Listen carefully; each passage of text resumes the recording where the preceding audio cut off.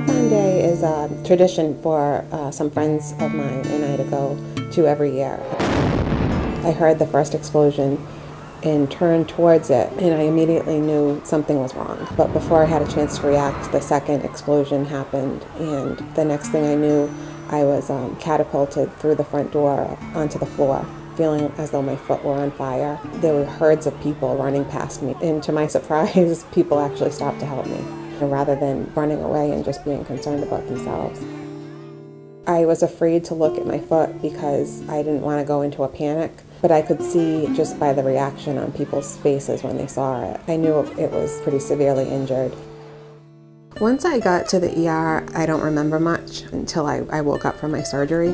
My left leg was severely injured. There were multiple bones broken. My ankle was broken and a lot of small bones. And after 3 surgeries, I was told that I had a choice as to whether to keep it or have it amputated. For me to just kind of dwell on the negative is sort of a waste of time to me. They gave me a pretty good picture of what sort of functionality I would have if I kept it, which wasn't much. I realized that it was something that happened, that I couldn't change it, and I needed to just make the best decision that I possibly could. For me, the best decision was to have the limb amputated. Then I decided I would do everything I could to get my life back to as close as it could be before it happened.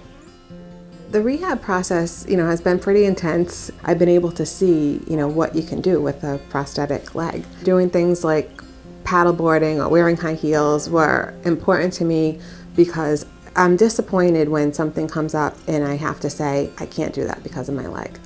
And I want that list of things to be as short as possible. I wore high heels all the time. And it's something that I liked to do, and a lot of women like to do it. This is my the leg that I wear with high heels, and it's got, it's shaped to fit into a heel, and it was color matched to my skin. I can paint the toenails if I want and take the polish off. When I'm wearing it, I don't think people even realize that it's not real. I was just in the elevator. I had no socks on, and a gentleman walked in, and I could see him staring at my feet.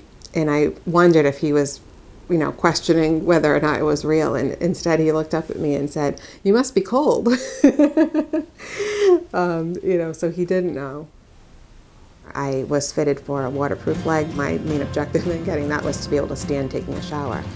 But I decided that I was going to try to get on the paddleboard. And it wasn't as hard as I thought it was going to be.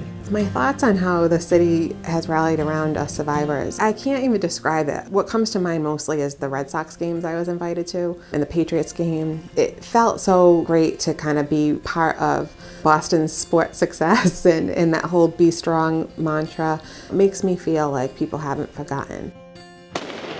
I'll certainly never forget what happened, and I don't think the city will either, but I think it also, each year that it continues, is a reminder of how strong the city is and the fact that we survived it.